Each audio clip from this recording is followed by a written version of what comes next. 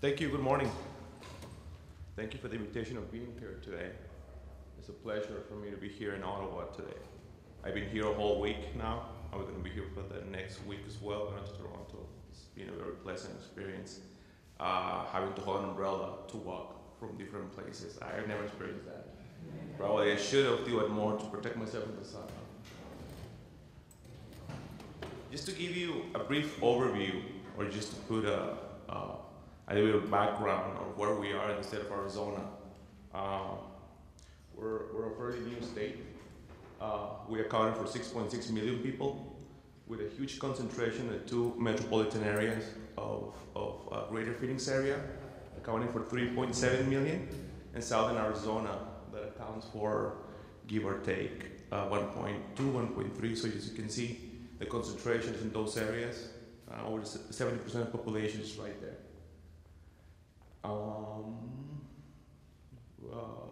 Fairly densely, not that densely populated, for 58 persons per square mile. So we have a lot of space. We're set to grow, probably double by 2050, almost 13, 14 million, depending on our rate of growth. Just to give you an example as to some of our major trading partners, obviously our NAFTA partners are huge for us. Mexico and Canada, usually accounting for billions of dollars in trade, and from there on, all of our trading partners just millions of dollars, right? So this is huge importance for us. This is why our main offices outside of the United States are in Mexico and Canada, obviously. Just to give you an example why we're a little more competitive, not a lot of people will know where Arizona is, but they know where California is. So that's why we use this one. Just to give you an example, this green column here shows you why we are more competitive in comparison to California. Obviously, we're 5 hours away by car. There are 40 flights. There's one flight every half an hour to any location in California. So that puts you in a very good spot to access the market as well. We've been relying on these industries for the last 10, 20 years. Aerospace is a huge component of our high quality jobs. I think that's part of what every state wants to do, is create high quality jobs for the population. We've been very lucky and fortunate to have over 700 companies in the aerospace sector. So it's a very strong sector for us, and we're trying to develop other sectors of interest. So just to give you an example here, 700 companies here, around 100 companies here. This one is also very strong, and ICT obviously is huge, with big presence of Intel, Motorola, et cetera, Where we saw, or where we think there's going to be huge opportunities now for especially Canadian companies, is in the energy side, in the financial business sector, mining obviously, and engineering and construction. As you can see, we are located in a prime spot for solar energy. This map here shows up the concentration for, or the power available for PV solar. So the redder it is, the better the area is. As you can see, we're located in the prime spot. We don't have a lot of rainy days, as you can see there. That's an average of 321 days of sun a year. So it's just a resource for us. We have to take advantage of that opportunity that it presents, and not only for consumption in the state, but also for export into other markets, such as California, for example. This is another map that shows the green ones here are transmission lines. If you can see, all the thicker ones go to California. Some of the more thin ones go to New Mexico. This is Utah, Nevada right here. So you can see all these areas of concentration present a very good opportunity for companies to export electricity to a major market, which is California. This is just to give an example of the boom that we had in the last 5 years. These are all the projects that are going on solar energy. We have 16 projects. From all these projects that are announced, this one is one of the biggest ones with 900 megawatts, down to 300 and 280, the Solana generating station. Most of these projects are going to be on CSP solar. Only one or two of these ones are PV.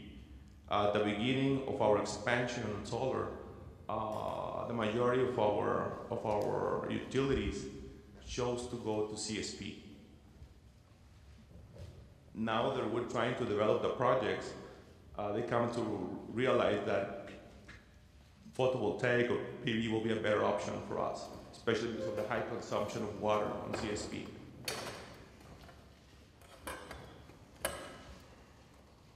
So you can see a lot of these are located within the same area, and it's because of the transmission lines. We have a nuclear plant right here. It's Palo Verde. And I can make this available to you if you'd like to have a copy of it. Well, this is our renewable portfolio standard. Our corporation commission is trying to promote solar energy in the state. So we have set a goal for ourselves of having 15% of electricity produced by 2025 out of renewable energy. And obviously, solar is going to be a huge component of that. And just to give you a comparison and what the opportunity is, California's goal is 33% by 2030. This was just raised. It used to be 25, and they just lifted up, and we think they're going to try to increase that one as well. One of our two largest projects in the state right now is the Solana generation station, 280 megawatts. They already broke ground. They're going to start building it. It's going to be a CSP system by Abengoa Solar, which is a Spanish company. And we have one of the largest PV systems on government land, which is a Luke Force Air Force Base. Arizona has over 20 different Air Force bases. Because of our weather, there's a lot of training potential there. These two projects are already on their way. This is just to show and give you an idea what the state is being really focusing on, which is creating high-quality jobs in the state, and the way the governor and the legislature and all the political leadership have put all of all their resources and political power into creating incentives, tax incentive programs to attract manufacturing to Arizona and generation as well. So this is just some of the tax credit that have been enacted. Obviously, commercial, residential is there also, so it's a huge opportunity, as well as the federal incentives and the one that utilities will provide in their local. Our utilities, and we have three main ones, which is APS, which is down in Maricopa County, the Asario project, which manages also electricity and water, and we have Tucson Electric Power in southern Arizona. So there's three main utilities in Arizona. This is just some background information on business climate. So I'm going to just skip on that one.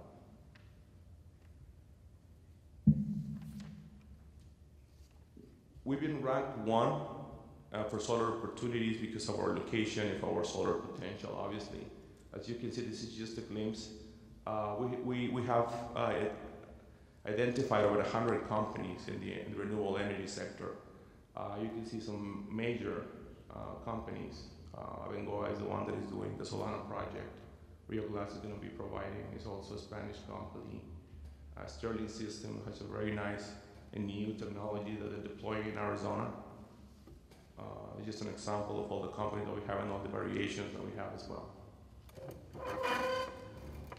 Obviously, to have a strong industry in this sector, you need a lot of partnerships and a lot of support as well. It's not only tax incentives, not only having the capacity, it is also having good resources in the area of research and development. So obviously, Science Foundation Arizona is an entity that the state has funded. Science Foundation Arizona right now is putting, give or take, $30 million into research and development, around 25% for solar, 5 million for other technologies. Arizona State University has the Arizona Institute of Renewable Energy, which is a top-notch research laboratory, as well as Southern Arizona University in Arizona has also their own projects. So all three universities are really engaged in this, on these efforts on behalf of the state. This is one of the most recent tax credits that have been enacted. This one right here is one of the most aggressive in the United States. I don't think we have any competition when it comes to this type of incentive package, but this is mostly for manufacturing. So we're trying to attack those manufacturers that are going to take advantage and have a good opportunity. As a state government agency, obviously, job creation is key for us, and not only job creation, but quality job creation, and we think this is a good industry to do it. So this is the way we're attracting companies, and by providing these tax credits, and this can be matched, it can be intermixed, so there is huge savings for companies. This is one, also the newest one that we just have been able to pass to the legislature, which is for power generation. It's a $2 million tax credit per facility, which is huge. I don't think any other state has it as well. So we're trying to be extremely proactive in trying to promote the industry. Besides generation, we also think there is a big opportunity for commercial projects or rooftops for any facility, and this is just some of the examples of the companies that are moving towards that, either by saving money, by producing their own energy, or just to show that they're being green. You have the Get-Ready facility with 500 kilowatt system, Frito-Lay with 201.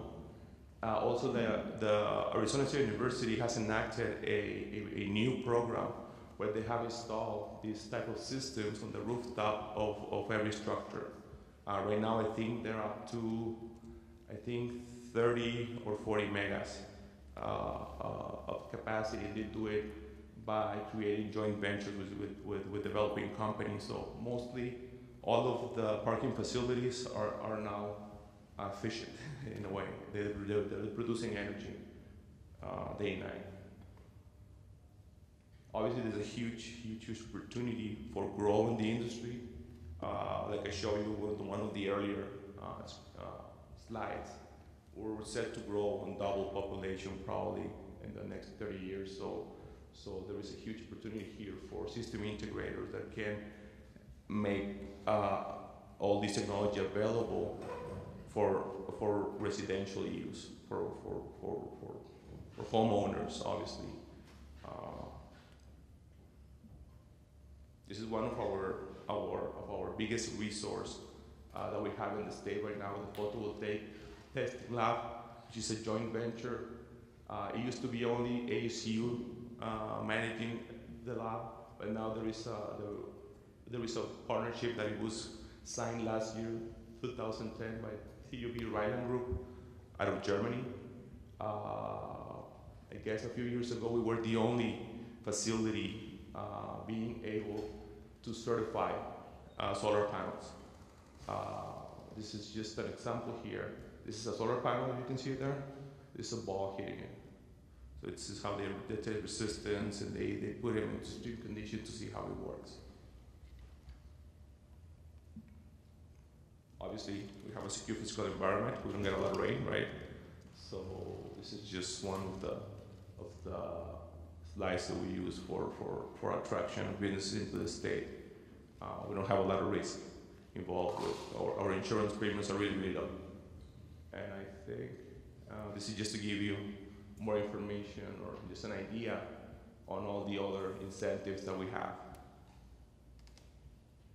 And I think that's about it.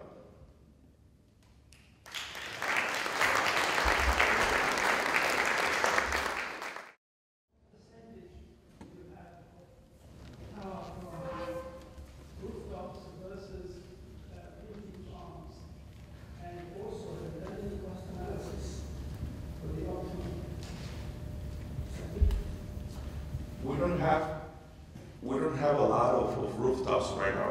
And that's why we're trying to promote it for companies that are willing and want to come to the state to finance and integrate the systems. There's only a very small percentage of it. Probably the biggest ones are the generation ones. But most of these projects are already going to start building up. We have probably around 7 farms, but they're smaller farms, probably 2 to 6 megas the utilities have. So this is brand new and it is a cost. It's been so expensive for homeowners to have systems on the roof. Right now, for a 2,000 square feet house, I think it costs around $25,000 for a system. Well, those are already starting to become. That's why they announced all those 25 projects. None of them are operating right now.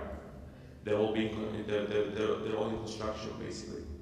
And I think those ones, since you saw that 900 megas, 200 megas, for CSP is extremely expensive, and even for photovoltaic. So in the last year, all the utilities have been able to say, well, these are too big and we're going to wait too much time to have these projects go through. So now they're broken them down. They're saying, well, we're going to welcome 80 megas with a maximum of 6. So you have to break it down. And I think that 2 megas is more manageable and it's easy to finance as well.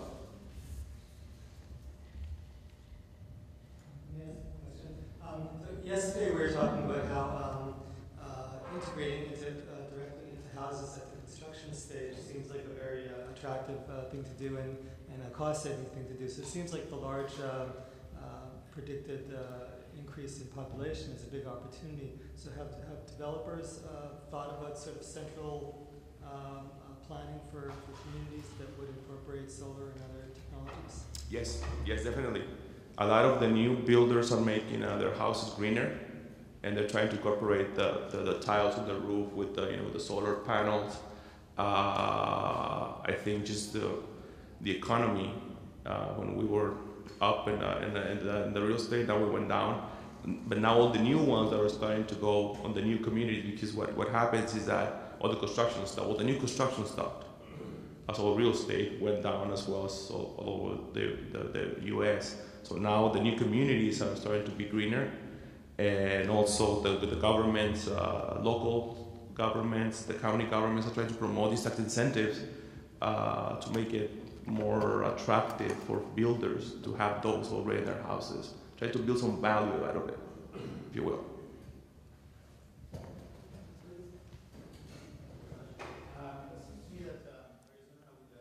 Very high level of direct light has a very good opportunity with the concentrating technologies. All the technologies also work well under heat, high heat, which is not the case for crystal signal. Now, has Arizona looked at the desert tech initiative, like in North Africa, there, which is a big initiative to power part of Europe with CSP? Or are there limitations, things that you don't have to have, not in Arizona, for water? No, we haven't looked at that model. I think that the systems you talk about are big CSP systems that are being built there. Mm-hmm. Yeah, but the CSP requires a lot of water, right? And that seems to be one of the concerns that Arizona has. Many in North Africa, they have access to oceans and coast, whereas Arizona is kind of in the land, right? Yeah, and that's why the utilities in the last year have pushed more for PV now. They're trying to push for PV because they just realized that the usage of water is massive with these CSP projects. And I'm guessing that most of these projects will probably revert and go to PV at one point in time. I'd be grateful if you could bring us up to date on your transmission line capacity for export out of the state, and your plans over, say, 10 years to manage that. And also, if you could touch on a little bit environmental permitting processes, costs and times involved. Thank you.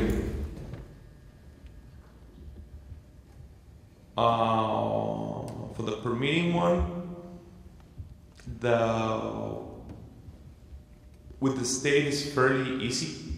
The problem is the environmental ones. They get a little bit longer because you have to adhere to all the federal regulation. The good thing is Arizona, we don't have, I'm going to use California again. California has local rules, state rules, and the federal rules. In Arizona, we don't double regulate. If there is something regulated by the feds, we don't touch it. We just go through their system, and that's the one that is taking a little bit longer to get those environmental permits, especially because of the impact studies and all these things. Most of the land available is also state owned, so they have to go and acquire the land from our land management agency. That doesn't take us long, but I think the federal component takes a little bit longer. But I think the biggest hurdle there is the financing right now. We haven't heard a big issue about the permitting side, but the financing for the projects. And what was the first part, I'm sorry?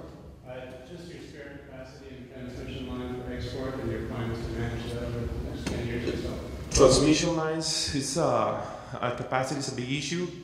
It's something that our utilities have been trying to raise the awareness. Right now, it's the predicament as to who's going to pay for it. It's infrastructure, we need it, but I think the state right now, because of the current budget situation, they don't want to invest on a line that goes from Arizona to the border of California. I think the last study they did is costing about $1 million per mile. So right now, if there is spare capacity, probably going to be able to do something within the next 5 years. But a long-term solution has to be there, and it's going to be a matter of who's willing to pay for it. Thank you very much. Thank you.